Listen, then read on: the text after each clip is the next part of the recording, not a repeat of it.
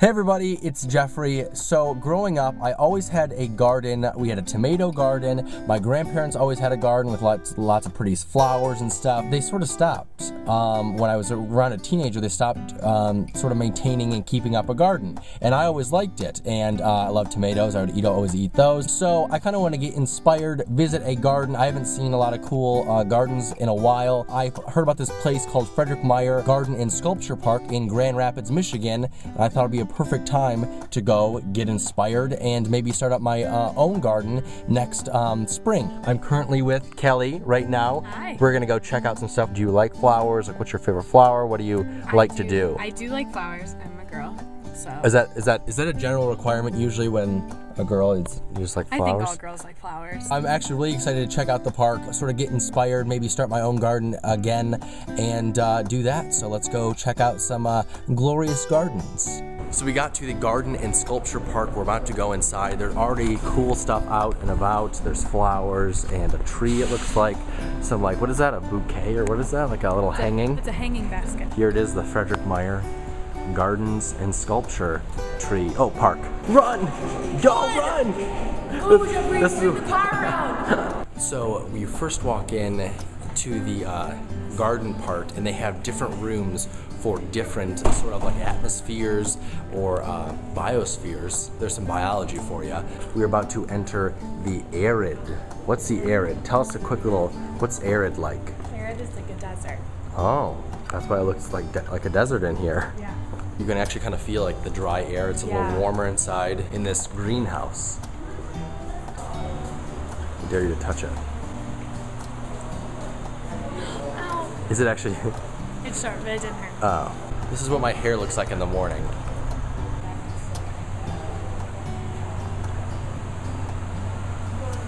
So you walk in and there's this room called the carnivorous room, and I guess it's the room with the plants that actually eat things. Smells like really bad, like rotting meat, and then like flies fly into it and get stuck in like this disgusting sap that smells really bad, and then it digests it, and that's how it gets its nutrients. Oh, it's a fly trap. Ready? Yep. Oh. It almost got me. That's so weird. Like, I remember reading about those in like when I was in 8th grade science class, but then it actually closes up like that. Did it get you? Yeah, it ate my finger. It's gone. Just kidding. Tropical. Who needs a vacation when you can just go into a greenhouse and experience it here at Frederick Meijer Gardens and Sculpture Park?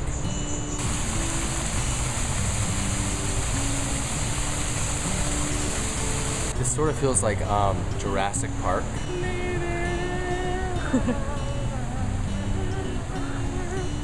I feel like we're in Jurassic Park. That looks about right. So they even have a little children's garden where kids can come play, and they even have a little door for children to go through, or adults. I have the urge to ride a horse. A gigantic one. This is gigantic. How does this not like tip over like high winds? That is huge. See, this is the foot.